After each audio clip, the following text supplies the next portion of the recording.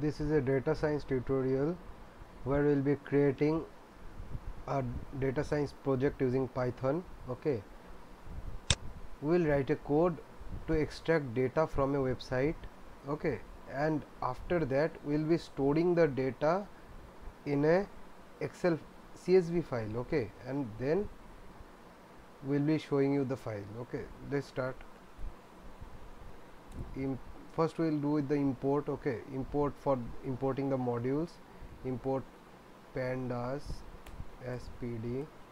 Okay, pandas is for using the two CSV. Okay, I'll show you. Import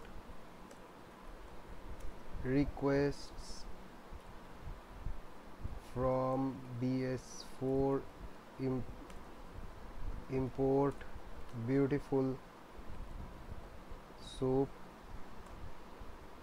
Now L will be the list where we'll be storing our data. Okay, P equal to L, P for extracting the request files.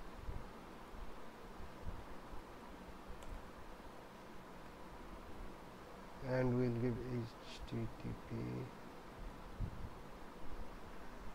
Let's see which website we can give. Okay, wikipedia.org, en.tps, en.wikipedia.org /wiki/data science. Okay, this is our page which we'll be working on. So what we have done till now is we have done all the import. We'll be using pandas, requests and beautiful soap, and now we will be storing our extracted data in the list. Okay, so request.get will get us the HTML file from this website. Okay, now we'll be storing in beautiful soap. We'll be using beautiful soap. p.content, and we'll be using LXML parser. Okay, done.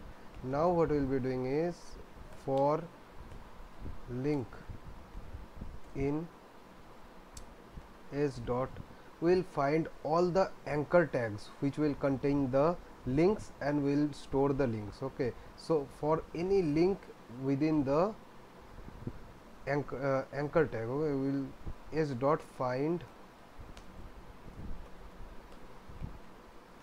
all a, wherever there will be a. Okay, if the link, will get the link for those where there is a, and we are using beautiful soup. S dot beautiful, S is for beautiful soup, and S dot find all. Find all is a command of beautiful soup. Okay, then L dot append link. Okay, so what is L? L is the list. Okay, and we are appending the links to the list. We are getting the links using the for loop again and again, and we are appending it to the list.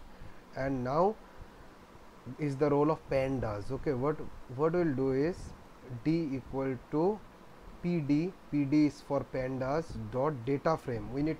We can't store the list directly to the CSV file, so we need to convert it into a data frame. Data frame L comma and column name. Okay, we will be giving our column name, let's say our collected links. Okay, we have collected the links and we will store it in this column. Okay, done. And now we will be showing, so we will be storing it in the CSV file. So it's d.2 CSV file, and we'll name the CSV file, let's say our file of links. Okay, this is .csv. we will be creating this CSV file where we will be storing. It's done. Okay, we have created the CSV file and we have stored all this collected information. Okay, now we will be seeing, here is our file of links. We'll open the file using LibreOffice. Okay, and here we'll open the LibreOffice. You can see all these links.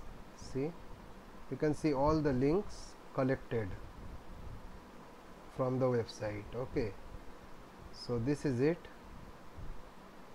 Thank you.